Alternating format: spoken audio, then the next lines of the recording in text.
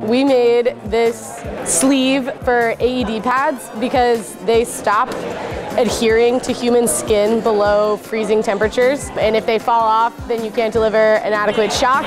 Our goal was to make a container for them that would heat them within a reasonable window of time above freezing, so that in freezing conditions you could defibrillate somebody. The heaters right now can heat up the pads in about 60 to 100 seconds. Our goal is for it to be 30 to 60 seconds. We have taken it to the Hanover Fire Department and Dartmouth EMS and other people who have said that their user organizations would be pretty interested in at least trying these if they could get a finished product from us.